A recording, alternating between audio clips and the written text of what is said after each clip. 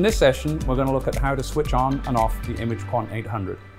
If you look on the side of the unit here, we have a main power switch here, which is going to switch on the unit. We depress that first. And then on the mini PC on the back here, we're then going to press the power on button here. And then we'll go to the front of the unit and set up ready to do our imaging. So after we switch on the instrument, you're going to come to the login screen. Here we can enter in our username. You'll have created this previously.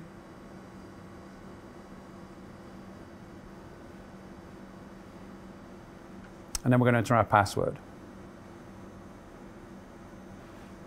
Then we log in.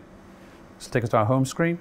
Once you've finished working with the instrument and we want to switch it off, we're going to go to the icon up here. And then we're going to choose the shutdown from the menu.